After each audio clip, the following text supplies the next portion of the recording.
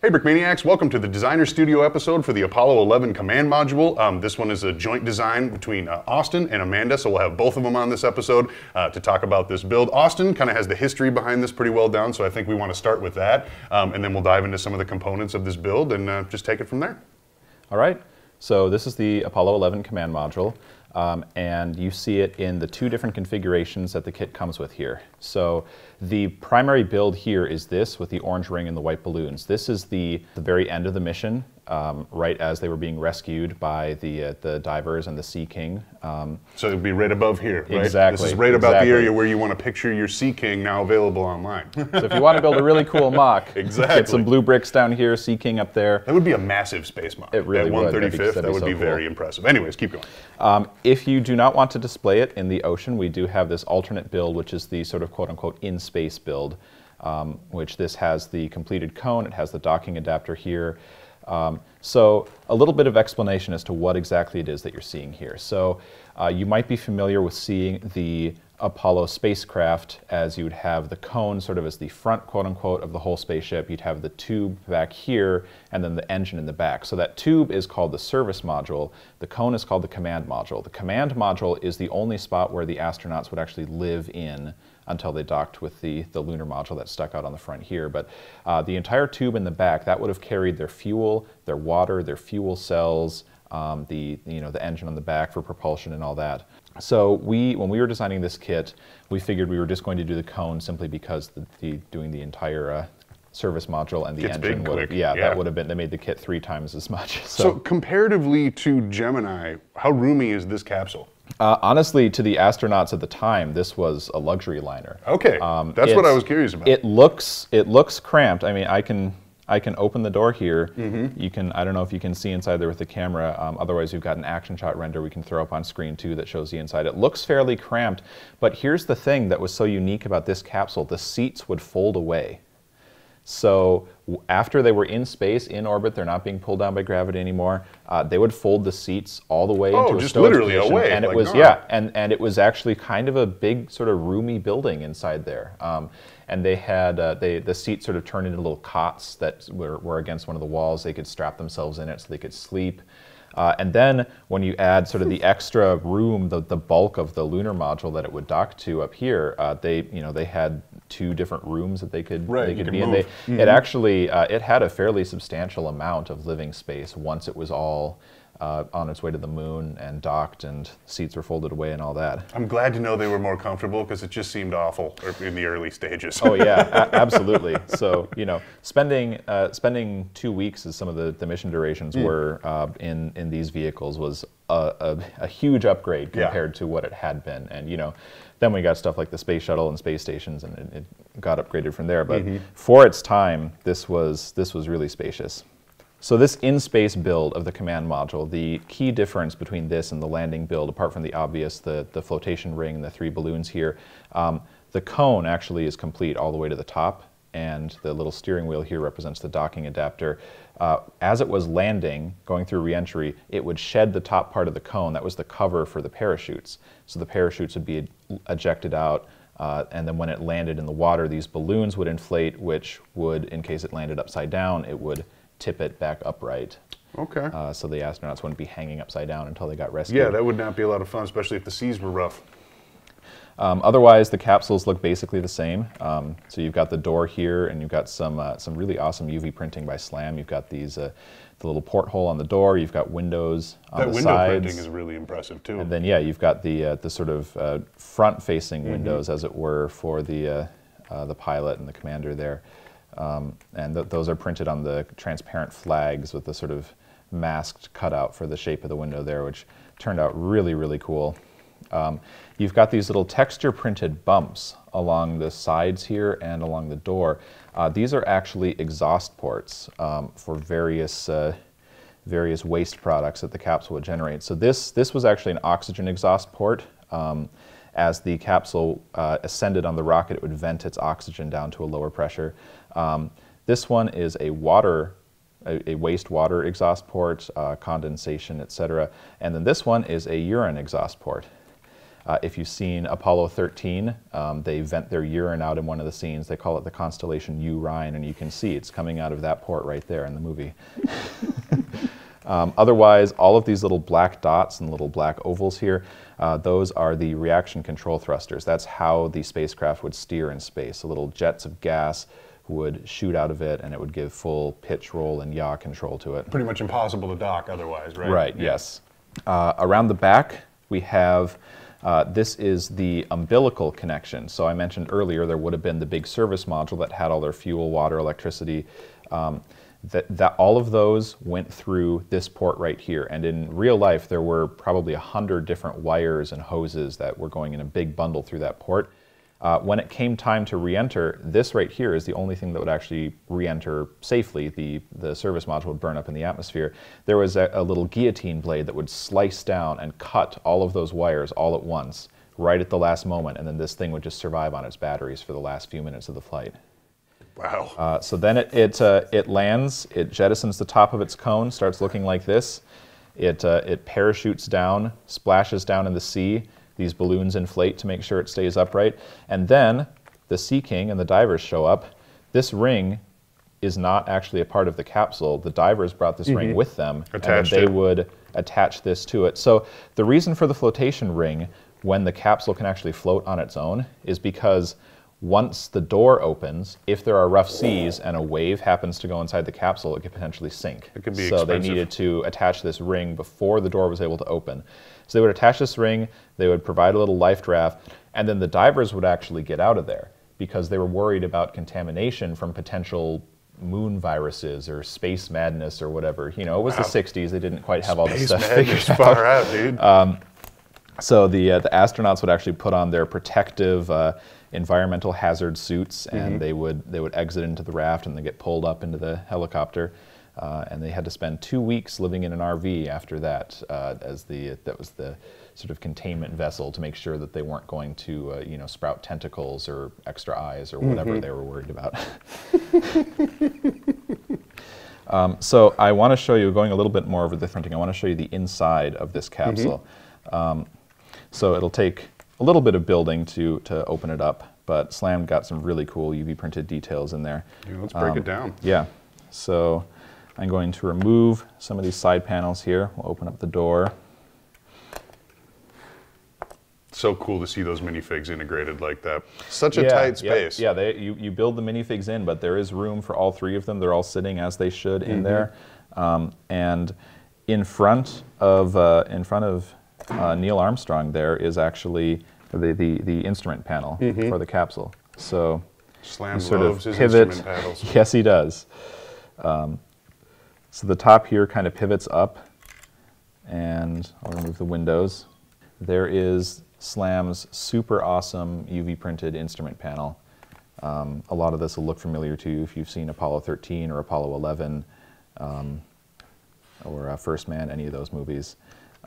You've got sort of the artificial horizon gimbal there. You've got the CO2 and oxygen levels. One of the coolest details, there's the actual mission clock. It's this green sort of digital clock looking display, and this mission clock would have been running from the very moment the engines lit until the moment they got rescued, and the time that is shown on here is actually the point in the mission when the divers would have attached the orange collar. So you know, if you have it set up where they're doing a sea rescue mock, you've got the Sea King up there, you know that the time on the mission clock inside the capsule is accurate. See, look at what they're doing for you. They're just laying everything out. All you need to do is put the pieces together. So now that this has been opened up, we can actually remove the minifigures here, and Amanda's going to come in and talk about them and some of the build techniques here in a little bit. But what you can actually see is there's also UV printed seat details there. So we actually have the harnesses and the straps. There are sort of these canvas like cots stretched across metal frames. They didn't look particularly comfortable, but yeah, those are the seats. Definitely a lot to dive into. You know, some of you may question the reasoning behind detailed printed items that are inside a build like that, but let me tell you, once you've put a build together that has those detailed components in there, it makes the building process so much more fun. That's why you do it. Because it's really cool to watch it come together with those parts. And who wants to put a sticker, buried way inside their build? Well, yeah, that's about it for the detail about the vehicle Sweet. itself. Yeah, Amanda did an awesome job on these minifigs, but she'll talk about them better than I can. So yeah. Cool, we'll make that switch, but thank you very much, Austin, for joining us. Thank you. All right, so moving on, I have Amanda joining me. You might find her on Instagram as MN Art Girl to talk a little bit more about the composition of this build and then also the minifigures because you designed them. First things first, though, you guys have always had to build in kind of this, like, these funky shapes because of Space Race and what it is. True story. What were you able to transfer from those earlier builds to this one that kind of maybe made that process a little easier, or was it something where you're like, nope, I got nothing, we got to start from scratch?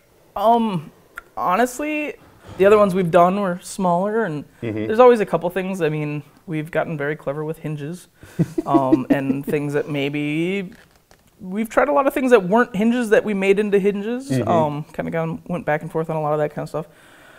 But I think on the whole, this one was it was a challenge. It was fun. Absolutely. It was interesting to try to get that shape without driving each other nuts. It was good. Did you start at any one end, or did you bring the panels together first? Like, what was step one? Yeah, we actually ended up starting at the bottom. Yeah, okay. And working our way out because the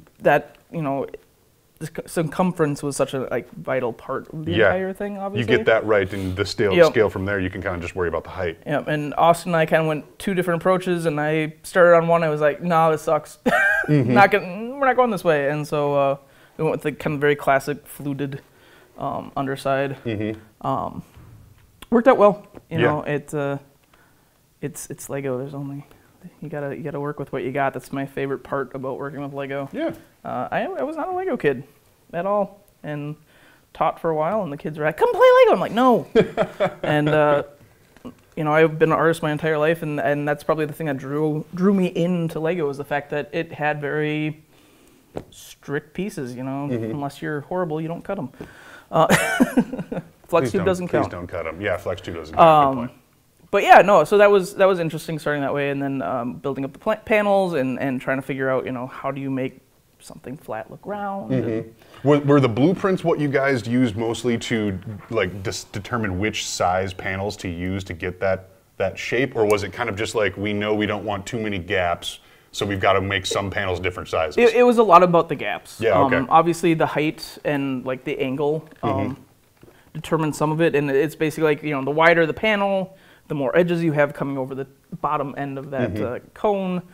And so it was kind of just a lot of playing around, a lot of different, the desk, we have a table that sits between our desks, and that was just covered in pieces and different, Version 1, 2, 19. Do you remember this one time that you did this one thing, and can you find that piece? Yeah. So I think it came together really well. It's, on the whole, I think the shape works really, really well. Considering the scale and that Lego doesn't like doing round things that big. Yeah, right. I'm quite pleased with it. Had the very classic built Lego balls on there. Yeah, I think that looks awesome. Old school. That is old school building right there. Got to adjust those a little bit so they actually connect to the capsule.